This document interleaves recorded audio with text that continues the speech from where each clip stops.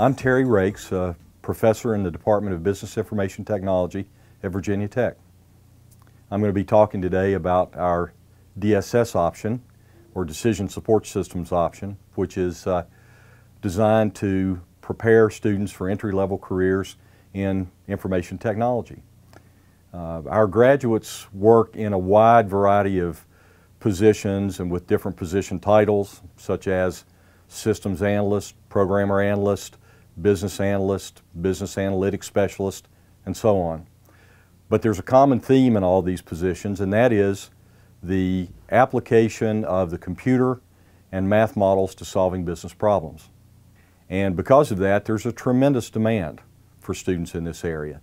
Virtually every company has some sort of a information system and needs people to try to develop systems for those areas. Some of our students will obtain jobs with consulting companies like Deloitte, KPMG, or PricewaterhouseCoopers, and they'll work for clients on projects, while others may go to work for a company and do their work as an internal consultant.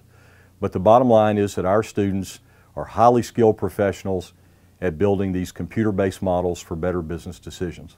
In regard to the curriculum for our Decision Support Systems option, our students, like all students at university, have to have a broad background in basic liberal arts courses and the so-called core, which includes math and English and communications. Our students also take a broad array of courses in business, like finance, marketing, accounting, and management.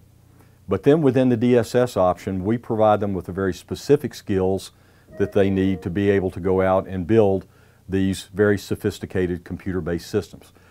For example, the topical areas that we would cover would include systems analysis and design, database design and construction, networking and telecommunications, object-oriented programming, data security, and many, many others.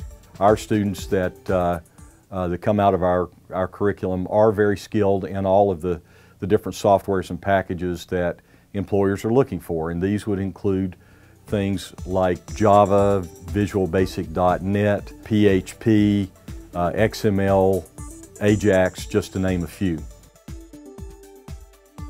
Careers in operations and supply chain management range from a purchasing manager or commodity manager for a firm, a business analyst, working with companies like Amazon or UPS in logistics, working at hospitals, banks, any kind of institution that has material that's moved from place to place.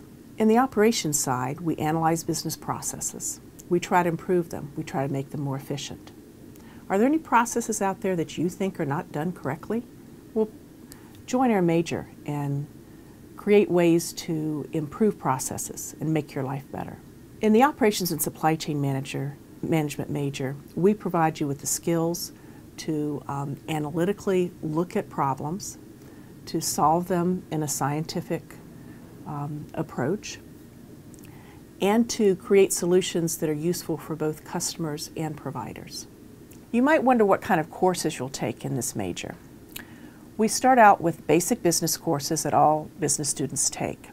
These are courses in functional areas like management, marketing, finance, and operations. Our basic operations and supply chain management course looks at a firm from the design of a product all the way to the delivery of the product or service to the customer.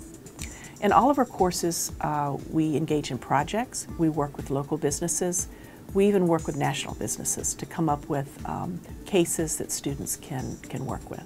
We have student groups such as APEX, APICS. APEX is an organization for operations managers. We have a vibrant student chapter here at Virginia Tech. Each year we send 2 to 4 students to the national conference, and we always compete in the annual case competition in the spring. This will allow students to have exposure to companies that may not always come to Virginia Tech to recruit. This is an exciting career, a very interesting coursework that you will engage in. I hope you'll join me in exploring this exciting career.